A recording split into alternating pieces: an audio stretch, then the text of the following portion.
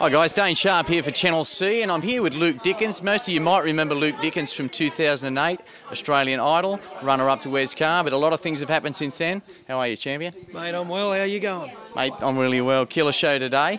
The voice was a little croaky, but mate, it sounded absolutely brilliant. How'd you hold up? Oh, mate, held up well. We pulled through another one. We had the flu there for a week. I did anyway, and she's gone now. I've got a day off tomorrow, so I've got plenty of time to get over it. Great, so no chatting tomorrow, I reckon. No interviews tomorrow, so we'll get you now while the voice is still intact. So, mate, talk us through, obviously most people know you from 2008, Australian Idol. Yeah. Absolutely brilliant to watch the rise and the whole story. What was the story from there? So, well, we went independent. Like I didn't know whether I wanted to keep making music or whether I was going to go back shearing, you know. And I went home for a little while, spent a bit of time with my boy.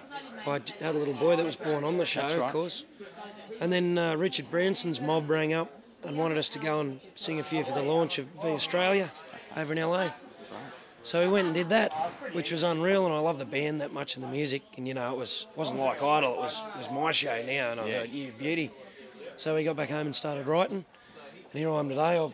I've released my album, Underdog, and I'm touring around with Amber and these guys, and it's just unreal, man. Great, mate. It was a great show, and it was great to see you doing some of your own songs. I know on Idol had to do a lot of covers and that sort of thing, but some of the songs there, mate, were great. Talk us about maybe the writing process. Who did you write with, and how did those songs come about? I wrote with a couple of different guys. Lachlan Doley was one. He's a pretty well-known keyboard player. He gets about, and he's real funky sort of feel, you know what I mean? So there's a track on my album that gets me in a bit of trouble every now and then.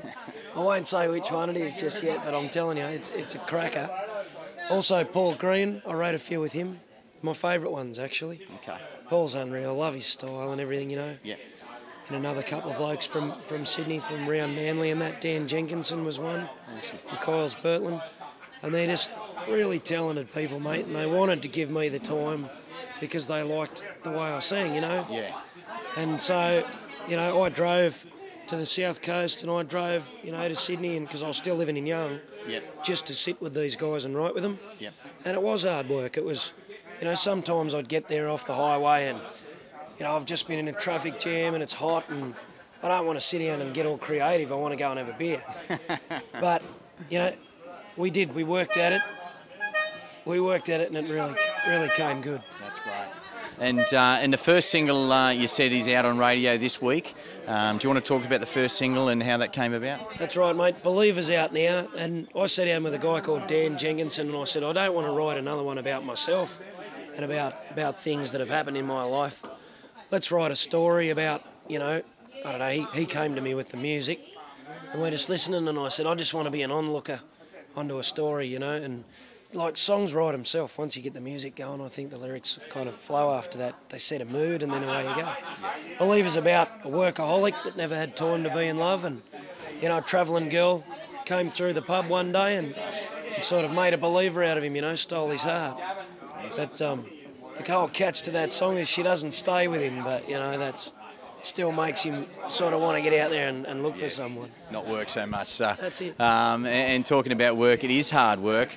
And you obviously went through the Idol process and that sort of thing. And was it a big change coming off the show? Obviously, a lot of people knew who you were. You had a level of fame, and then had to go straight back to Young. I guess everyone in Young knew you by then. Mate. What happened from there? Young was absolutely crazy. When I got back there, it was like they thought I was Elvis, I think. Sydney was all right. I'd go to Sydney to get away, you know what I mean? Because nobody cares. There's always people walking around in Sydney that you might see on telly or whatever, and you'll get the odd fella come up and say g'day. Yeah. But in Young, you couldn't sneak up the street at all, you know? People were just on me, and that was unreal. Like, just the support I got from back home, you know, I just never would have dreamed about it. And they're a great town too. When they want to put their name on something, like they do it hard. You know what I mean? They really stamp it in there. So it was great, you know. Plus we just had our little boy, and I guess that was the only hard part about it, is that, you know, my little boy's mum sort of, that was her time, you know. But yet the whole town wanted to be in on it. They were just like, wow, give us a look at him. Yeah. Oh, well, you did so well, and you owe me so much money and votes as well. And, you know, I was cool with that because I was kind of trained up while I was on the show, but she wasn't. It was hard for her. Yeah, sure. But other than that, it was all great support. Cool. And how's the little boy now? He's good?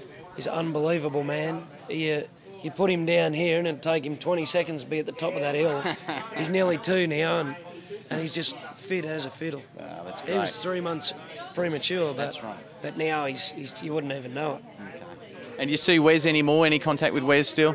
Yeah, I had Easter and Boxing Day with Wes. Like, I don't know why, we just, every now and then we just say, "Oi, you want a beer?" And we do it. Yep. And we do it in a big way. Great. But, you know, and he's writing some new great things as well. He's over in Nashville at the moment. Okay.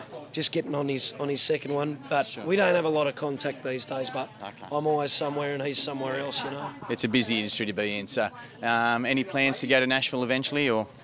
Well, mate, I think so. We're trying it. This album that we've got now, we've got a couple of contacts overseas, and we're going to see what they think about it, and go and play to the unis and things like that first before we worry about trying to punch Nashville. But it's definitely being spoken about.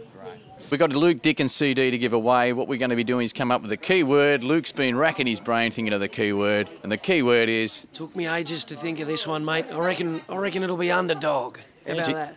How'd you come up with that, mate? I don't know, but it's kind of catchy. Great. So the key word is Underdog. Thanks so much. Today was a killer show, matey. And look, we really appreciate you coming down and to these places and playing. And good luck with the new album. From what I heard, it's an absolute killer. And good luck with it. Thanks, Luke. Very much, man. Good on you. No drama. Back to channelc.com.au.